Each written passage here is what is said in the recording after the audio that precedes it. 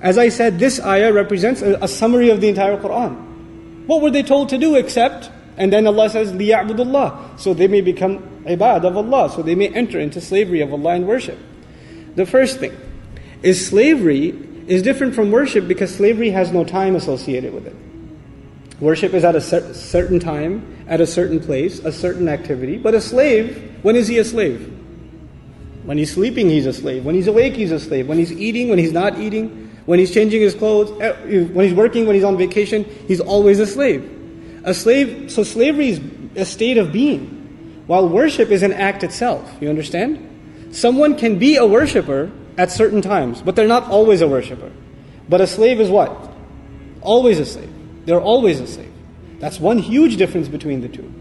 The other thing, sometimes to be politically correct, some people translate instead of slave, they use the word servant or humble servant. Some translations offer the word servant, which of course comes from the English word service, right? And even service is you're a servant at your company. If you're an accountant, you serve your company. You're a servant for them. A servant could be a janitor. A servant could be somebody working a job.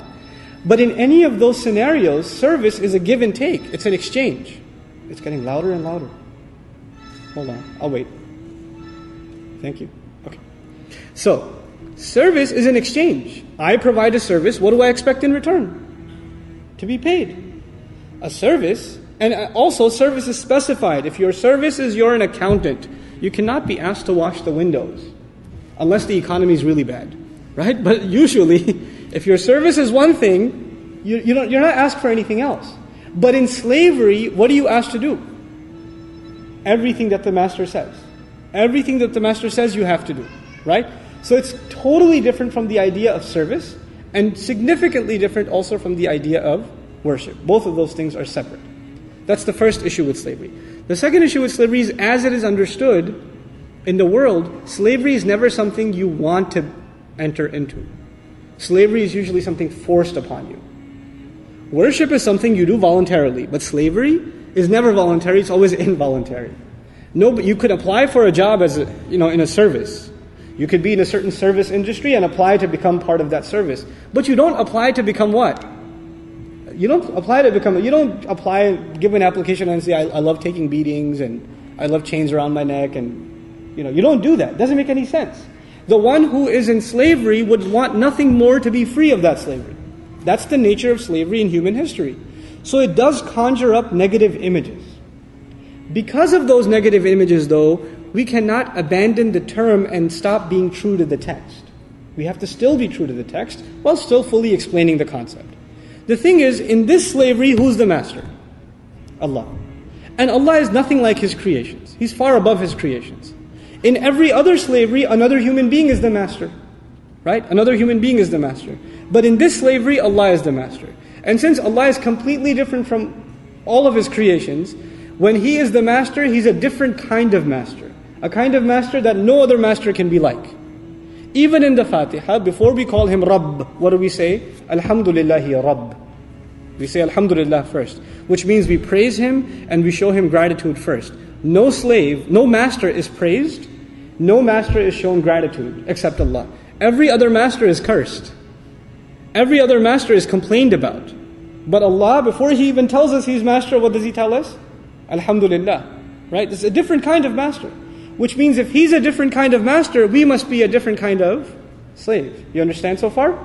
So now what is this concept of slavery that we're getting at? Every other slavery is coerced, it's forced, but this slavery is willing. You walk into this slavery. You accept the slavery yourself. Even in Fatiha, He didn't say, "U'budu," enslave yourselves, worship and enslave yourselves. We said, "Iyaka na'budu." We declared it. We enter into the slavery and worship of You only. So now this is the uniqueness of Allah's mastery, is that we enter into this slavery willingly, and we enter into it willingly. And secondly, that this slavery, instead of being based on anything else, the primary drive of this slavery, instead of the master being hated, is that the master is loved. It's a different kind of slavery. What were those 5 conditions that I was referring to before? The first of them is actually love. That to be a slave of Allah, you have to love Allah. You can't be considered His slave until you love Him. And what that love means is everything else you love must be less than the love you have for Allah. And every other thing you love must be dictated by the love you have for Allah. So you cannot love your wife or your children or your family or your whatever unless that love is taba'an. It's underneath, it's in submission to the love you have for Allah. That's the first condition of slavery. The second is obedience.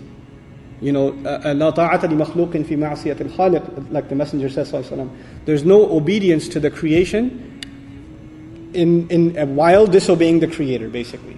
Okay?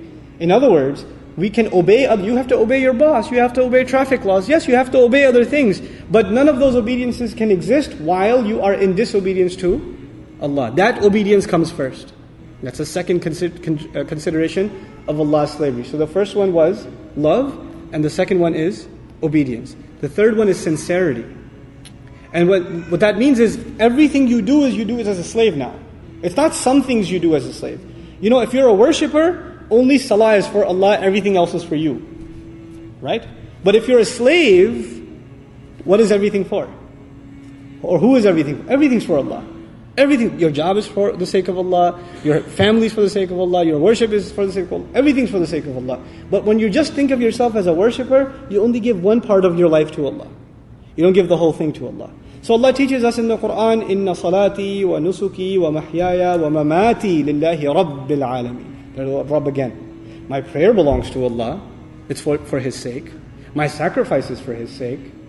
My life and my death are also for His sake. You know what that means practically? It practically means that when I make career goals, when I make family goals, when I make business goals, what is my ultimate agenda? What are these things for?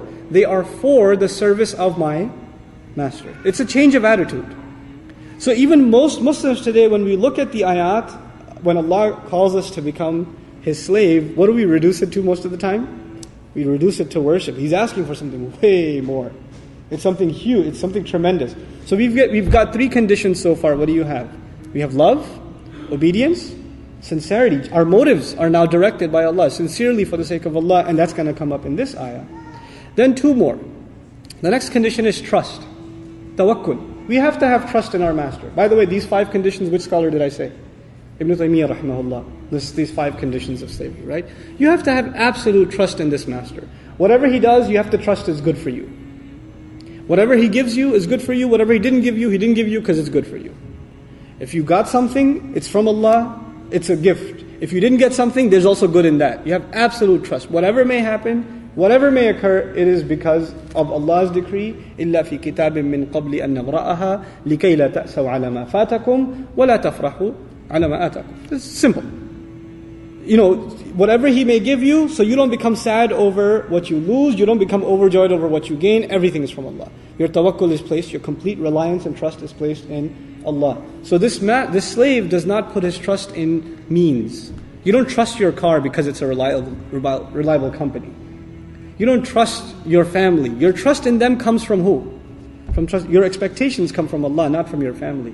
When you place your trust in creation, you will always be disappointed. When you place your trust in Allah, nothing will disappoint you. Nothing will disappoint you. So this is trust, tawakkul.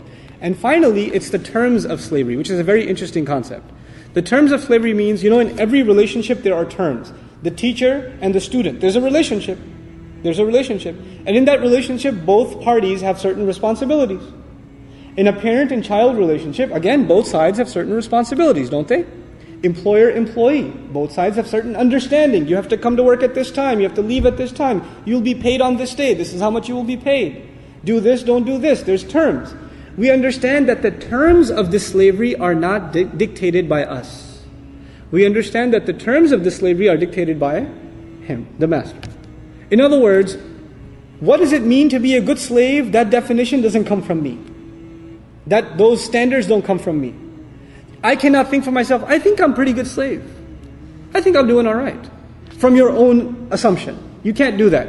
Those standards of what makes you a slave and what makes you a rebel, those standards are dictated by Him and you have no hand in them. You have no say in them. This is the problem of most people and their relationship with God. Even if they'll tell you, I love God too, man. You Muslims, you love God? We love Him too. I love God too. Well, how do you please Him? Whatever my heart tells me. My heart tells me this is good. That's why I do it. That concept doesn't exist for us. Why not? Because who's dictating what's good and what's bad? Allah Azza wa Jalla. You put the fitrah inside of us, yes, but what's dictated is it comes from the master. These are the conditions of slavery. And this is the essence of this deen. In the end, what is this guidance about? You become slave, you accept him as master. That's the essence of Qur'an. In the end, that is the juice of the matter. And it is this concept that is nowadays being separated or not being understood in line with worship. These are two separate things. So in my recommended translation, Wallahu ta'ala alam, they were not commanded except that they may fall into slavery and worship of Allah.